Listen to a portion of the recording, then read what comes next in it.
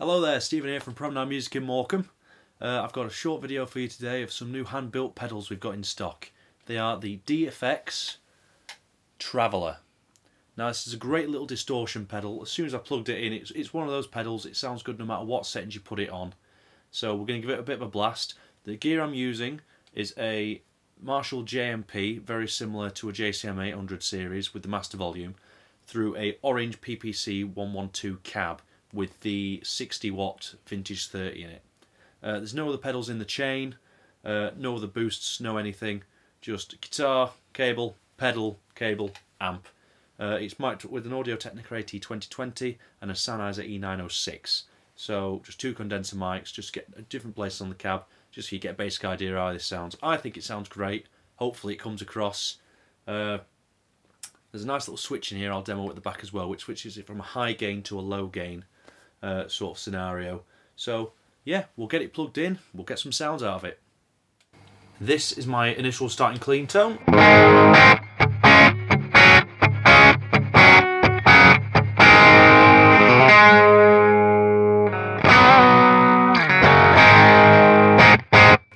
So now I'm going to work through the non-clip engaged on the pedal, which is the centre position of the three-way switch. Then I'm going to move to the first position and then across to the second clip position. So hopefully you should hear the difference. Doing this in the bridge position with the volume on 10.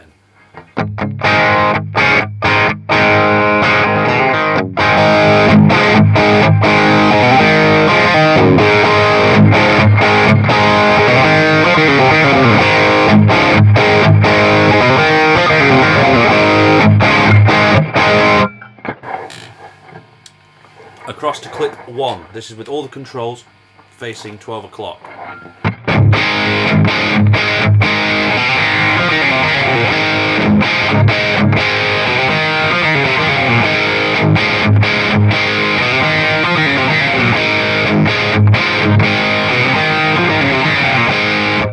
And now clock across to position 2.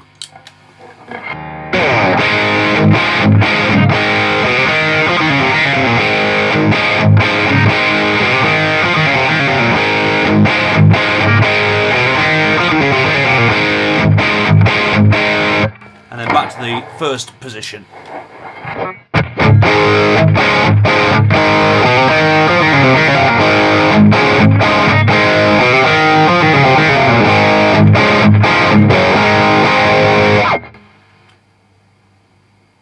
Right, now let's look at the switch down the centre, which is the clip switch. This is what it sounds like, an A chord straight down the centre with not engaged in clip 1 or 2. Now if we engage that to clip 1, you'll hear the volume drops ever so slightly and there's a bit more concentration on the actual crumb. So if I just hit an open A chord, I'll switch between the two so you can hear the difference.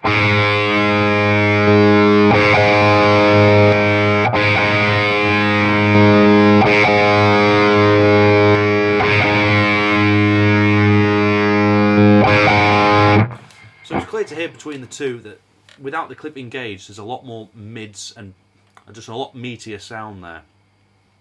The clip 1 does give you the option of a bit more distortion though, and I found that you've got a bit more access to use the gain feature on the pedal as opposed to just using the tone. So you can back off the tone quite considerably. So if we go back to the get clip 1 section there, it kind of loses that aggressive sharpness, becomes a little bit more rounded. Then you can also turn the gain up without it becoming too piercing. So now I've turned it up to about 9 to about 3 o'clock.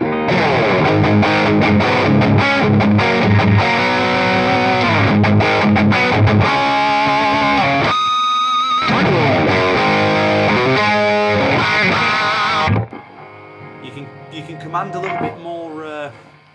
You can command more gain out the pedal without it distorting too far. Now look at the differences between the non-clip and clip stage 2. So this is again non-clip.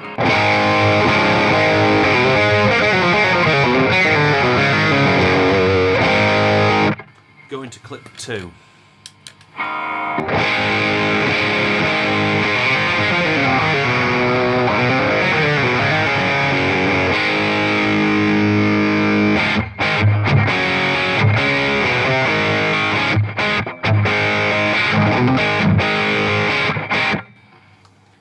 definitely a bit more crisp there to clipped gauge 2, and that's on the exact same settings, everything pointing up 12 o'clock.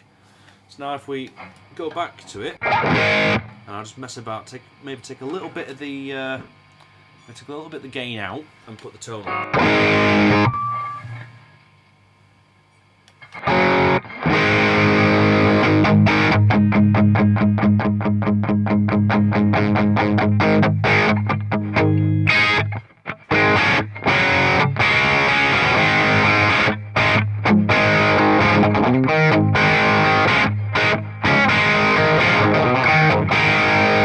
So it makes quite a rich, old style sort of distortion breakup that you sort of expect from an old crank Marshall.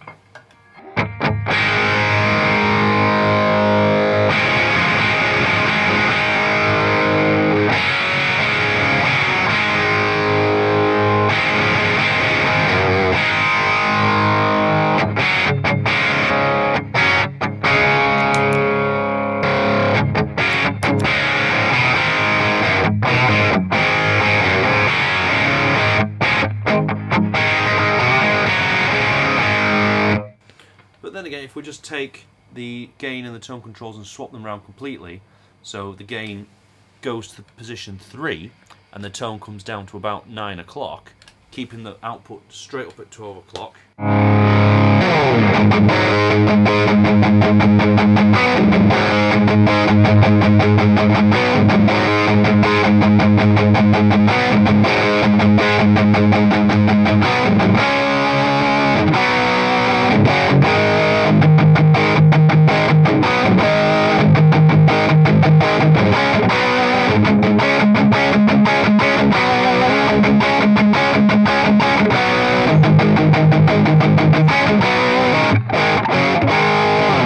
So compare that to the middle non-clip position.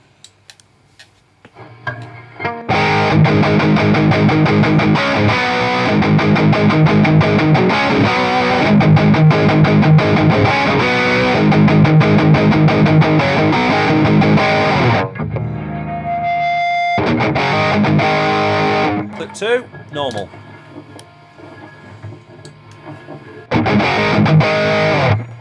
So output 12 o'clock, gain 3 o'clock, tone 9 o'clock.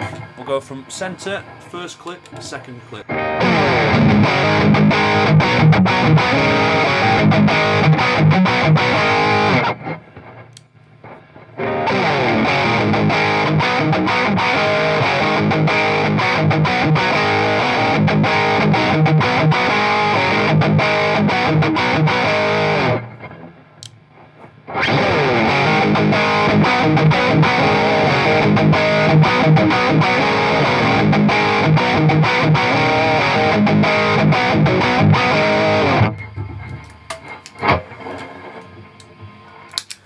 And then just clean again.